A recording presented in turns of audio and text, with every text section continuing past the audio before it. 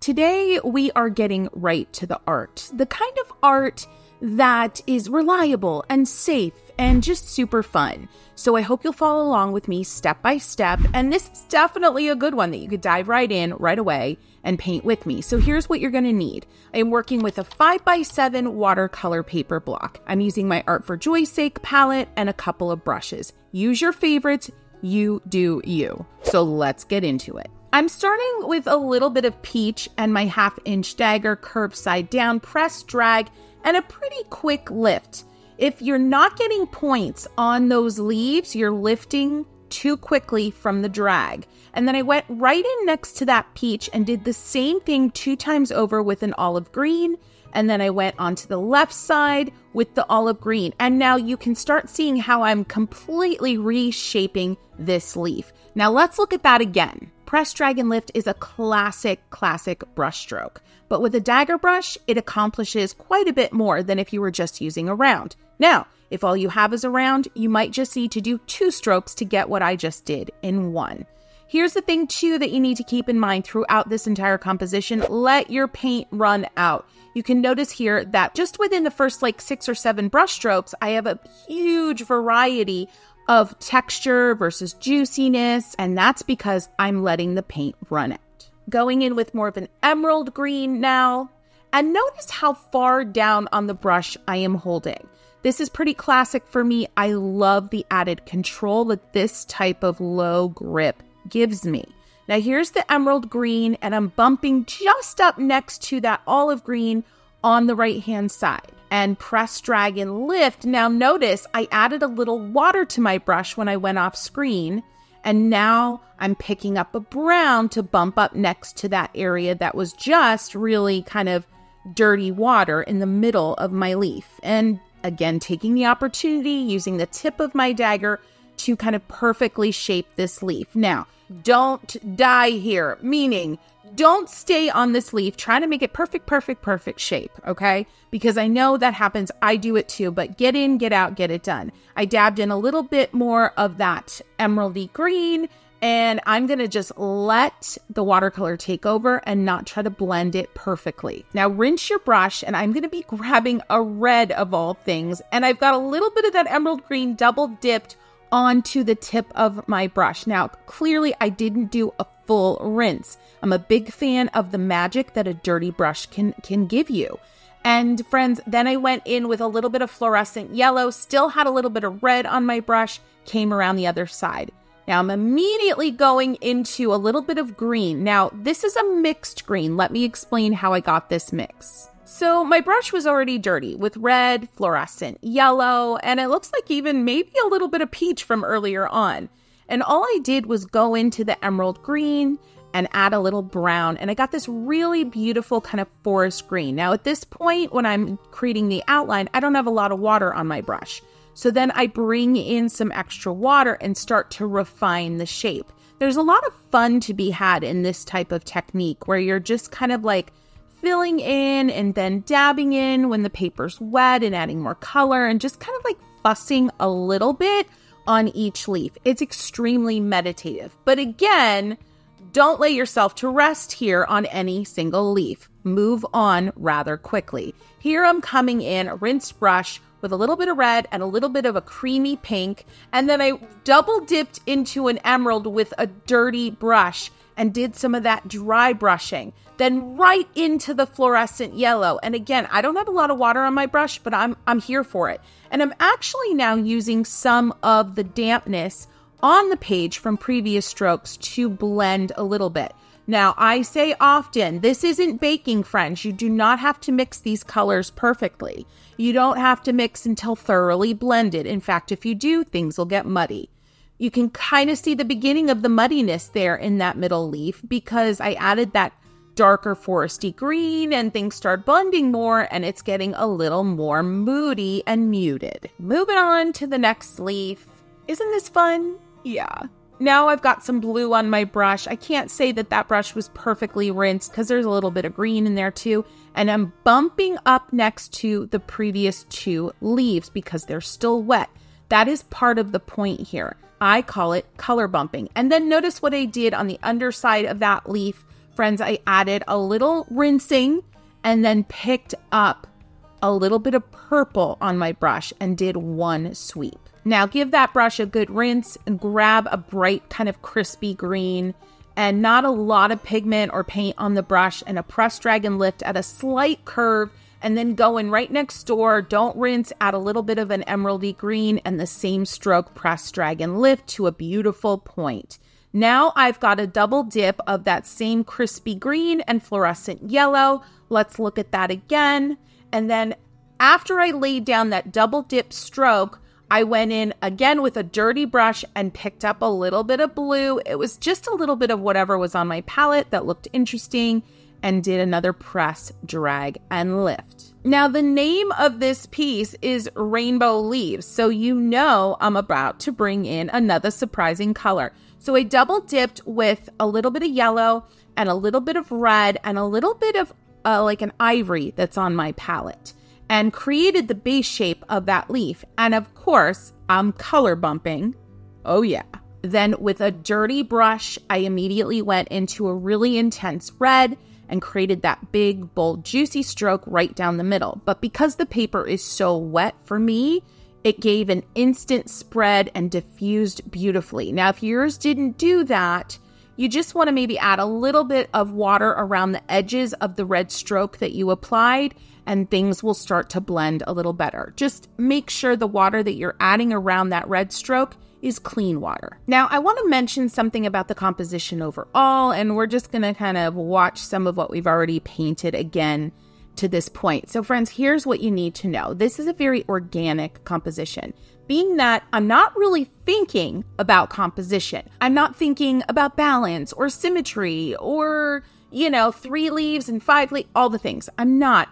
Only thing I am thinking about is just making sure that each leaf that I add to the composition is kind of going in a pleasingly different direction than the last leaf or the surrounding leaves did. And that's really it. This is about kind of relaxation. This is about ease. This is about playing with color and also playing with water control. And that's it. Also another thing, and this is a huge thing with watercolor in general, not just painting here today. You've got to let watercolor do its thing. What do I mean? Get that color on there and let it be for a little bit. There's a lot of factors that will actually continue to move watercolor and the paint on the page. Do you have a fan on? Do you have a heater on? Is it humid? Are you painting outside? And actually all of that kind of unknown unpredictability is what can create some of the most magical moments on the page. So I say, let it be. So back to that orange leaf, you're just going to reshape that. I want to talk about it again, that red stroke down the middle. If yours isn't spreading like mine, remember, rinse your brush thoroughly this time and add a little water on either side. Okay, moving on. And feel free to rotate your paper as much as needed. Going in here with an upstroke, press, drag, and lift on either side of an invisible center, and then just dab in the middle. And you're going to have a good amount of water on the page. If you don't right now, add a little bit. And then I want you to go in with purple loaded onto a dirty brown brush and let the mixing happen on the page when you add that additional stroke.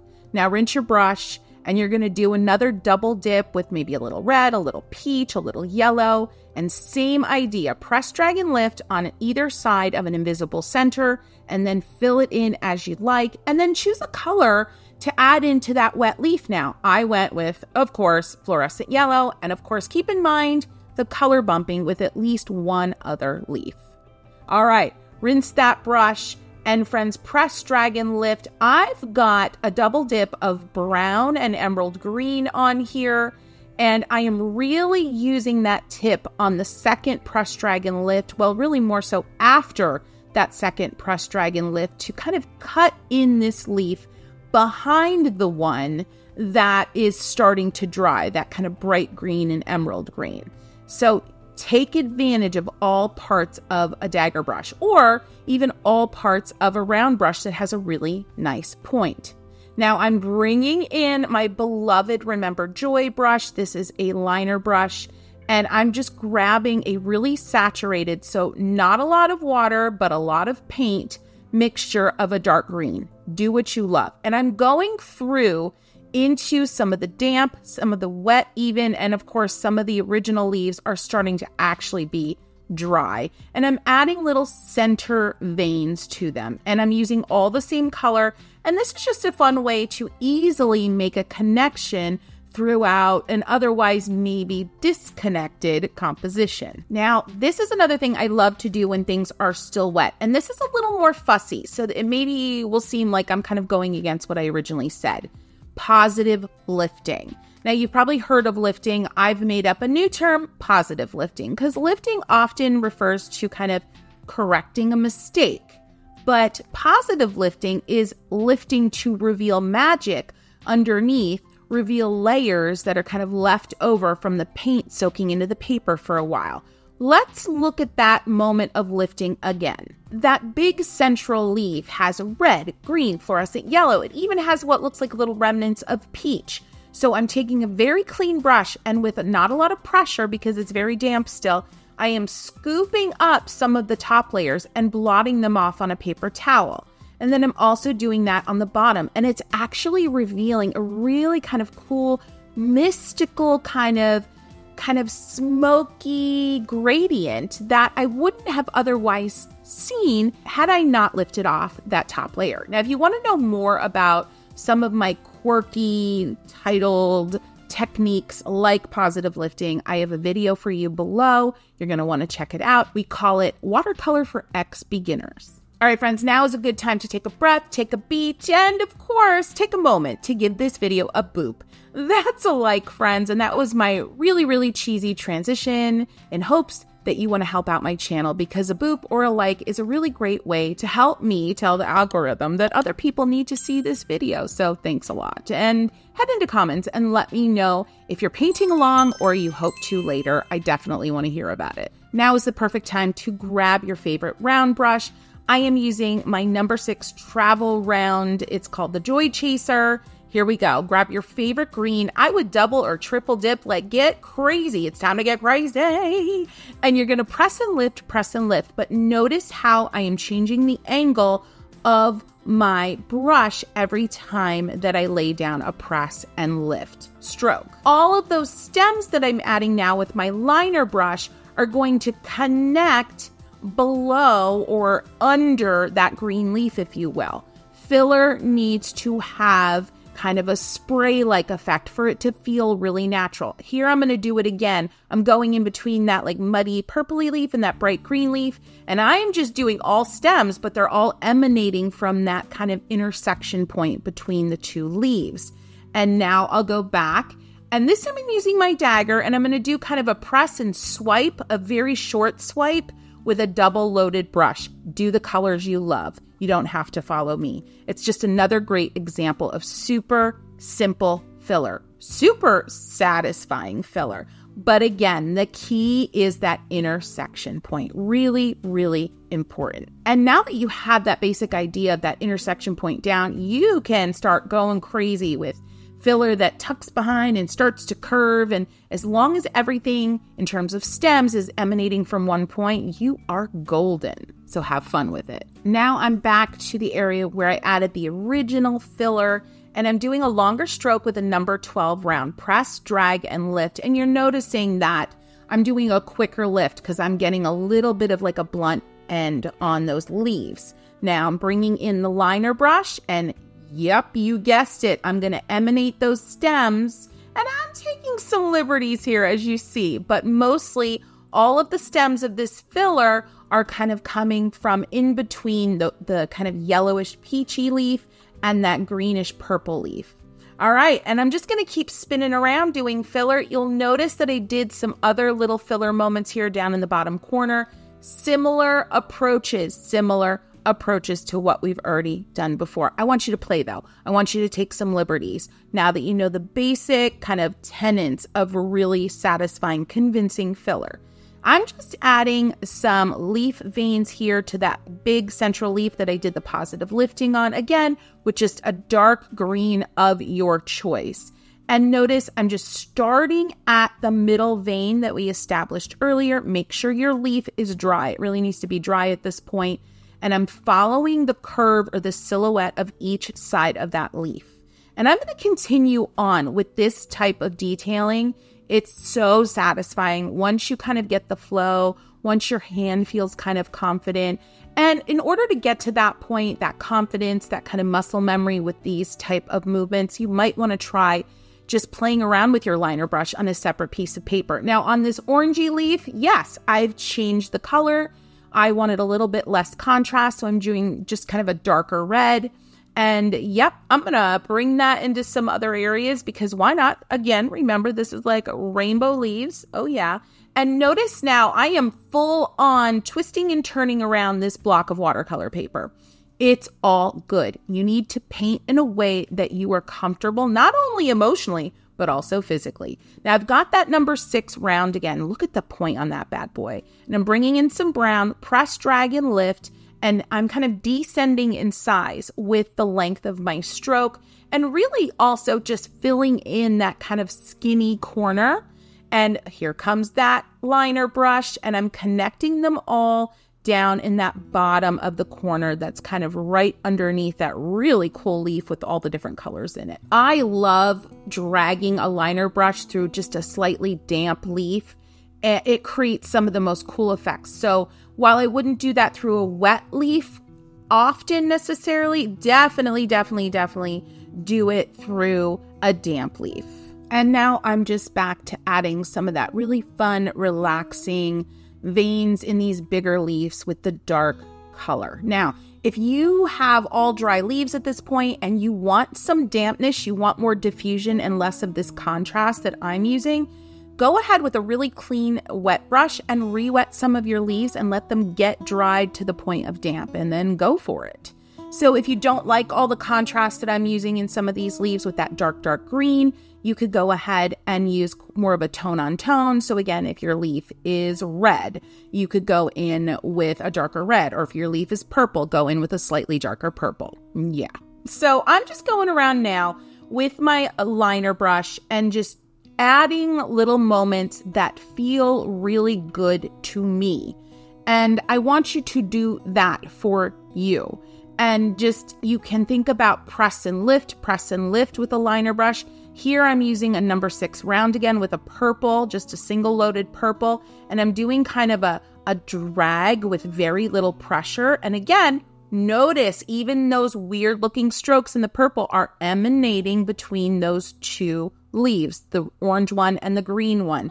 And then bringing that liner brush right back in with a darker purple, got a little brown mixed in there, and dragging it through those marks, those longer marks that I just made. Another beautiful, simple example of filler. If you can't tell, I am a fan of filler. All right. Now, here's another thing we could do, some glazing. I'm going back into that big leaf where I did the positive lifting. I'm going into this orange leaf, and I'm adding some sheer color to them. This is a very simple approach to glazing. On that orange leaf, I'm using a little bit of like a opaque pink, and I use a little bit of fluorescent watered down on that first big leaf. Love glazing. So play around with that. Just know that glazing traditionally is thinner layers. So for watercolor, that's lots of water, not a lot of paint. Doing a little bit more here on the upper side of this leaf in the middle. You know, it's kind of like my focal point leaf. I'm adding a little bit of purple and just a hint of a really watered down red along the edge there. And I'm getting that beautiful kind of gradient or ombre effect. And if you're not getting the blends that you want at this point when you're adding the glazing, I want you to just rinse your brush really well and add a little bit of clean water over top the area that you want to be blended a little bit more. And you're going to see that blend happen a lot easier when you add a little bit of clean water. Here's another approach with a 000 brush. I'm not using continuous lines, and the lines are more straight, more angular, and I'm not going all the way to the edge of the leaf with those linear detail lines. It's another great way to finish the detailing of a leaf. I'm going to show you again here. These lines are interrupted. They almost look like dots and dashes, and they're very angular. Doesn't that look so fun? It's a nice contrast to some of the more like curvy, whimsical, lyrical lines that I've added to some of the other leaves. You can really start to see this come together. Don't worry, I'm going to reveal the whole thing. Don't worry. And I've still got that 000, which I love. And I'm just going to sketch with her. So underrated, sketching with a teeny tiny brush. I've got a really dark mixture of blue, brown, and green here. And I'm just doing simple teardrop leaves. And I'm even outlining some of the older leaf filler that I added. But I love this visual contrast between like a full stroke in a lot of the areas and then adding details with more of a sketched outline look, like I'm using my brush as a pencil, so to speak. I just adore it. And it's also super relaxing. Again, notice that grip on my brush. I'm holding it really far down for lots of control. And again, even here, I'm letting the spray of the sketched leaves emanate from between two other leaves. And that's just giving it a really natural vibe. So I want you to play around with this, continue on, and see how adding these sketch details feels to you. Yeah, it's good, right? If you're having fun, friends, please go ahead and give a boop. It really helps out my channel. And I just love having you here. So, even if you don't feel like giving a boop, I'm glad you're here. Now, if I've really got you in the mood for painting leaves, I have a whole playlist. So go check it out and have some more happy painting.